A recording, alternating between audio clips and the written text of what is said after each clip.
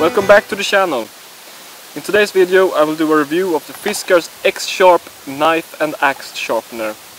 Most of us use one of these, a regular sharpening stone, when sharpening our tools. Will this one hold up? Let's find out. Here's the sharpener. It has a fiberglass reinforced plastic case. It's two sharpeners in one. We have an axe mode and a knife mode. And you can easily shift between them using this button. Inside here there is a ceramic grindstone that changes its angle when you switch between the modes. It does say on Fiskars' website that it has optimized sharpening angles for both Fiskars axes and knives. I don't have a Fiskars axe or a knife to test this on, so I will test it on these two tools. First I will test it on this axe. It's an old and really dull axe. I couldn't cut myself with this even if I tried. Next up I have this regular Mora knife. And it's not dull, but it's not super sharp either. So yeah. We're gonna start with the axe. Here I have a log of pine and I will try to chop it now before I have sharpened the axe and see how it performs. I'm not gonna use that much force.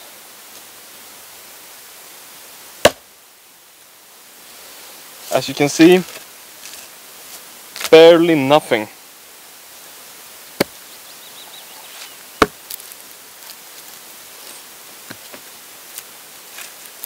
I'm now gonna try with full force and see if I can split it.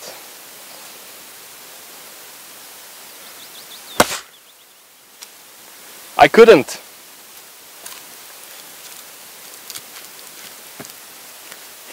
Let's try it once more.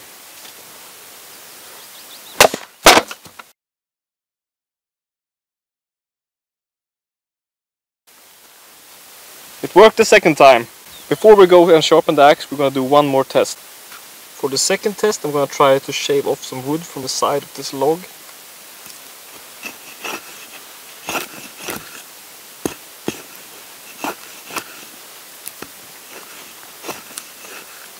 As you can see, it's nearly impossible.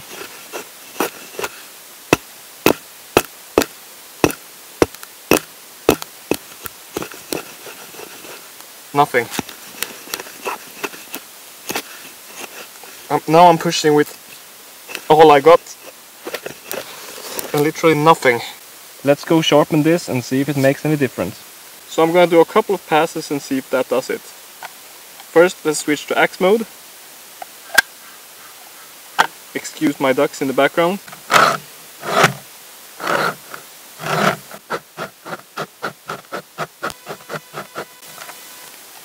That was about 10. Let's see. Let's try some more.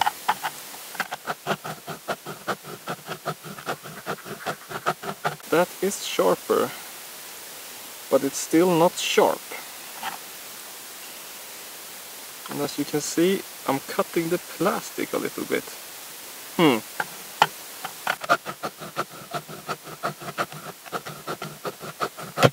think that is as sharp as I'm gonna get it.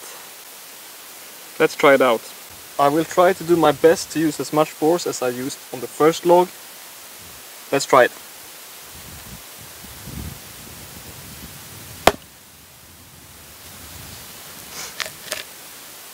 Well, it definitely splitted the log more.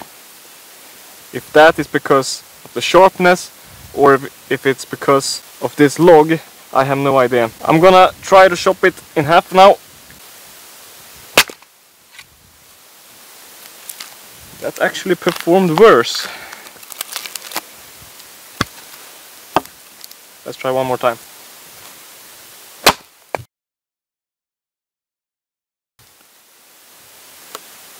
Well, it's almost as blunt as it was before.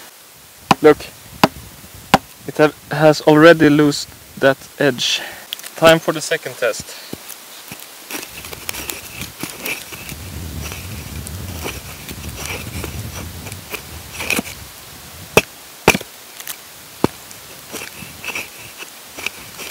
Well, I think it performs a little bit better.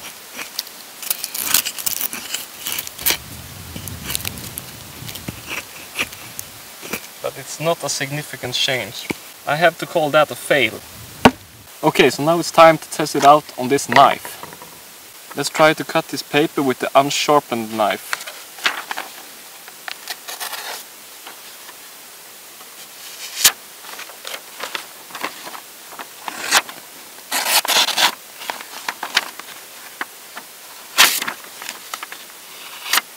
It's not that sharp.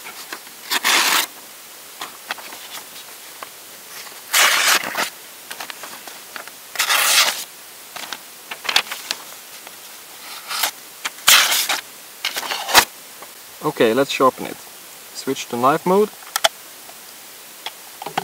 And let's do a couple of passes.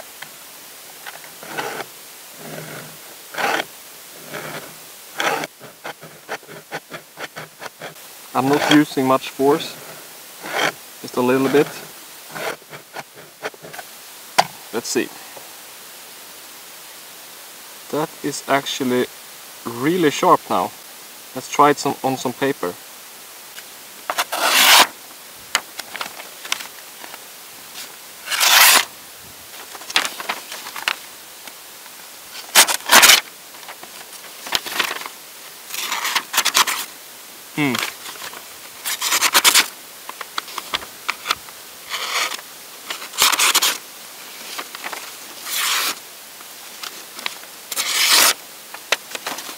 Well, it's definitely sharper.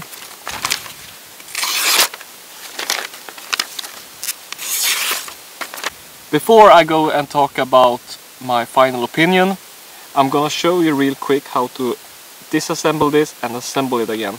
To disassemble it, there's a button down here. Just press that and then push the whole thing out. Here's the bottom part where the ceramic wheel is. Here is a spring. That's what pushes the thing when you switch between modes. One trick that I have read about is that you can put water here in this little reservoir underneath the ceramic wheel, and that could potentially help with sharpening the knife or axe.